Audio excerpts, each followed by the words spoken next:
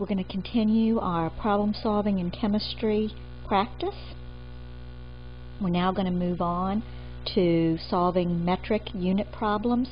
First, make sure you feel very comfortable with using dimensional analysis to solve simple problems. Remember, you're simply using a series of conversion factors to convert one unit to another unit in the problem. Your steps will remain the same for these metric unit problems. You're going to identify your starting and ending units. You're going to set up your conversion factors so that your units will cancel. You're going to multiply all your numerators and divide by the product of your denominators, and then you're going to check those final units and that final answer. Dimensional analysis is very helpful to converting between metric units. Obviously, you need to be familiar with your metric units prior to using this method, but you can also have a handout chart with them available temporarily until you become more familiar with them. Let's look at a setup of a problem that converts 100 megagrams to centigrams. So you're going from the large unit megagram to the smaller unit centigram. And there's no need to go in between all of the units between these, but you are going to go, this is your base unit, you're going to go from megagram to the base unit gram, and then from the base unit gram to centigrams. And that's what you're going to do for all of these problems. At the most, you're going to have two conversion factors between the largest and the smallest units possible. You will always go through that base unit, because it's only the conversion factors between your base unit and the other units that you are responsible for memorizing.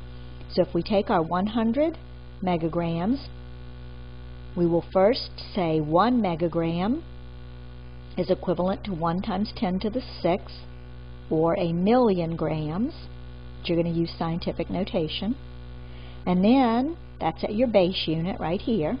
Then you'll take that base unit and say 1 gram is equivalent to 100 centigrams, and your final unit, centigrams, is what you are looking for. Then you will simply multiply these numbers across the top and get 1 times 10 to the 10 centigrams. You also could set this problem up a different way. You could start with 100 megagrams. Now let's look at the logic. We know that the unit down here has to be megagram. We're going to the base unit gram, and then we're going from the base unit gram to centigram. So we know the units have to be set up this way in order to cancel. Now simply put in the correct conversion factors.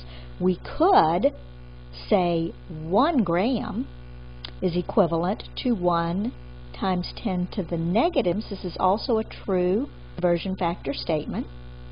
And we could say 1 centigram is 100th, or 1 times 10 to the negative 2 grams.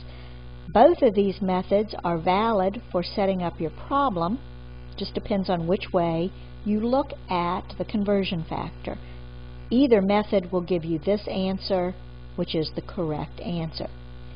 So if we look very quickly,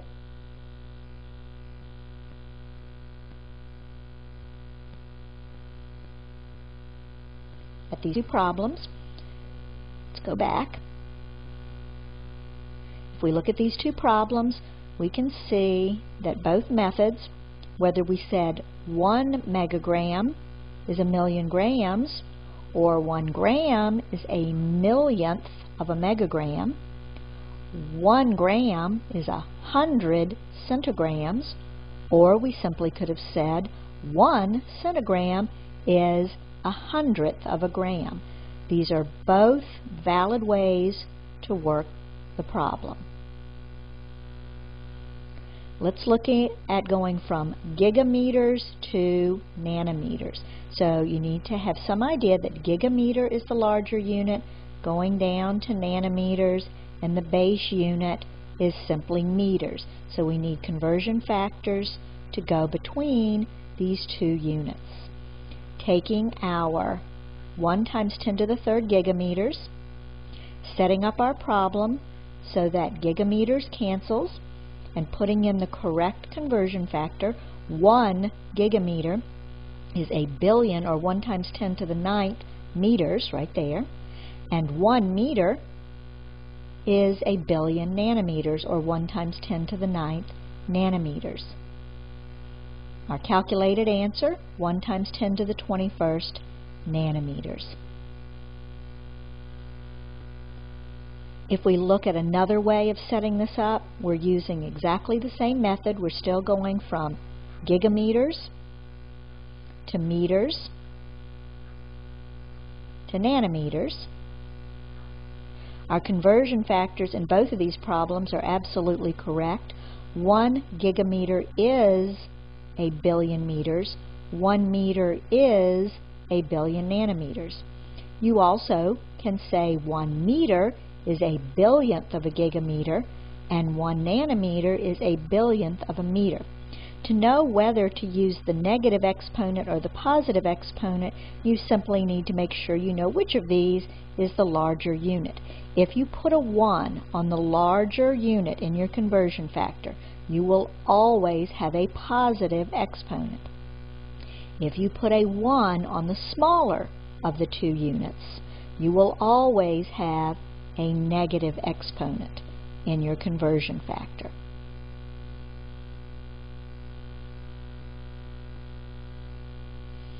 "10 kilograms is equal to how many micrograms?"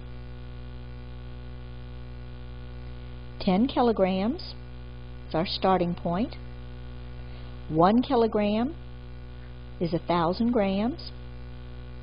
1 gram is 1,000,000 micrograms, leaving us with 1 times 10 to the 10 micrograms. Again, by now you can see that these problems are set up again exactly the same. Our units are canceling, leaving us with the correct unit that we're looking for. Our conversion factors are different because of where we've chosen to put the 1. In this problem, we chose to put a 1 on the larger unit, giving us a positive exponent on the smaller unit. In this problem, we chose to put a 1 in the smaller unit, which puts a negative exponent on the larger unit. Either method will give us the same and the correct answer.